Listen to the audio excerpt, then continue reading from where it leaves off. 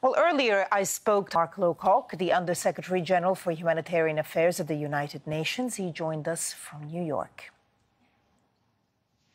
Well, it's an extremely alarming situation. As you say, the fighting there started with this operation the government described as a law enforcement operation in early November. And while the government have got some places back under their control, there's large swathes of Tigray with many, many people living there, which are basically still not accessible, certainly to aid agencies. And hundreds of thousands of people, if not more, have had no access to food or electricity or telecommunications or water or health services for a long time now. So we're very, very worried about the situation.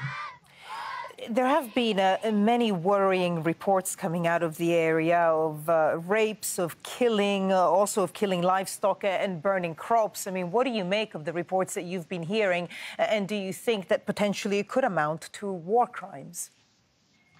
Well, there have been multiple allegations of atrocities of many different sorts, actually, killings and rapes and other sexual crimes against women and teenage girls. It's very alarming, but the wider situation is just as alarming. Risk of acute malnutrition, starvation, people dying because they don't have access to basic health services, the appearance of cholera and other diseases that can't be dealt with because there's no clean water or immunization campaigns, the fact that large numbers of people have run away from their homes because they're afraid of the men with the guns and camped out in some field or some unsafe place with no shelter or any other food or supplies. It's a very worrying situation. We've been able to get little bits of aid, a few consignments and trucks in here and there, but we need much better access, and we would appreciate it if the government would provide essentially blanket access to to the regular aid agencies, the UN, the Red Cross and others, and then if we can negotiate the same thing with the people who are in control of places the government aren't in control of. Some people are trying to exert pressure on the government. The EU, for example, has suspended more than $100 million of budget support until aid agencies are given access to Tigray. Do you think that that is the right approach? And if not, what steps do you think should be taken by parts of the international community to try to solve the situation?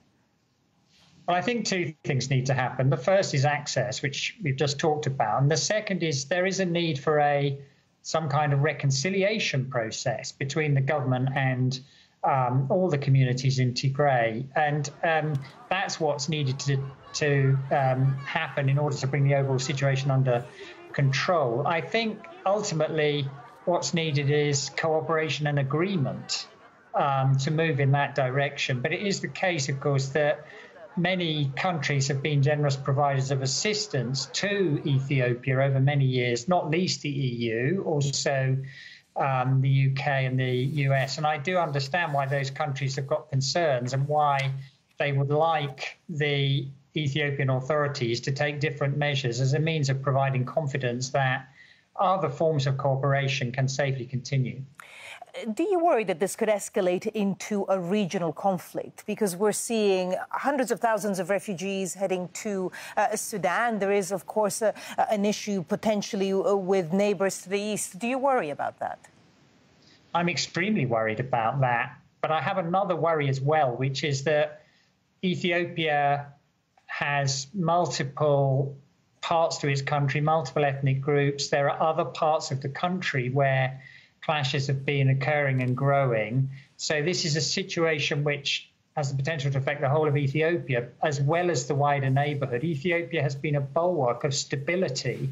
It's been an amazing story of development progress over the last 30 years. And it's tragic to see all that now being put at risk, which is why the sooner people can get round a table and find a negotiated way forward, the better for everybody, the Tigrayans, the rest of Ethiopia and the wider region.